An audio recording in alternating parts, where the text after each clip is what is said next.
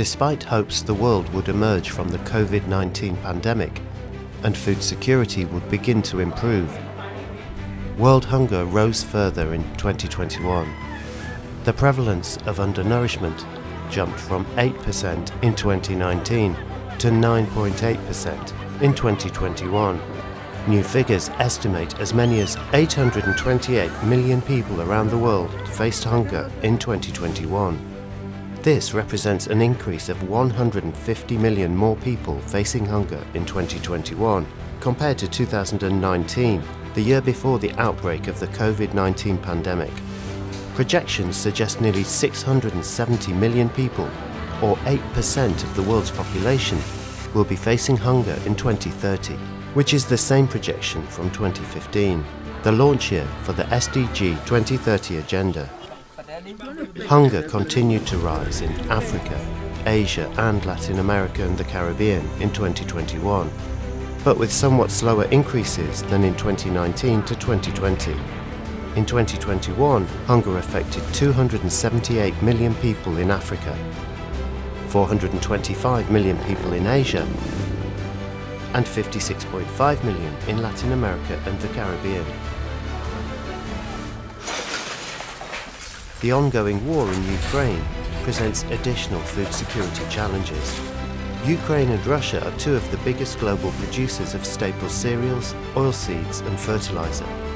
The conflict is disrupting supply chains and pushing up prices of grains, fertilizer and energy.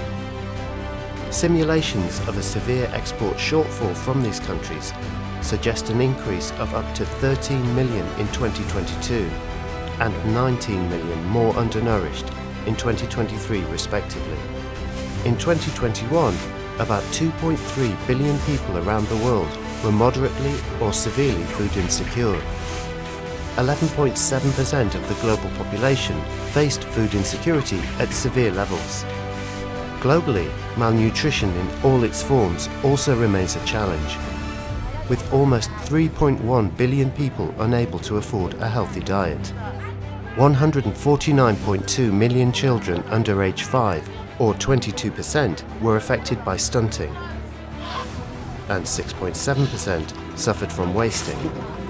The actual figures are expected to be higher due to the effects of COVID-19. At the same time, 38.9 million children under 5, or 5.7%, are overweight.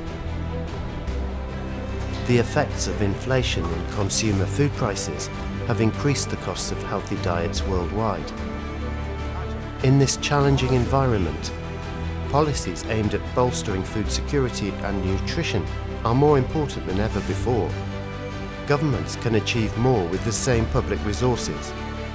Government support to food and agriculture, such as trade and market interventions, and fiscal subsidies to producers and consumers, can help improve the availability and affordability of healthy diets.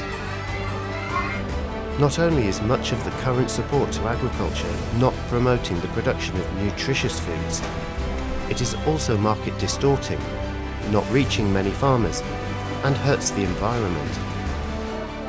Repurposing policy support to food and agriculture to increase the availability of nutritious foods can have positive impacts on accessing better nutrition.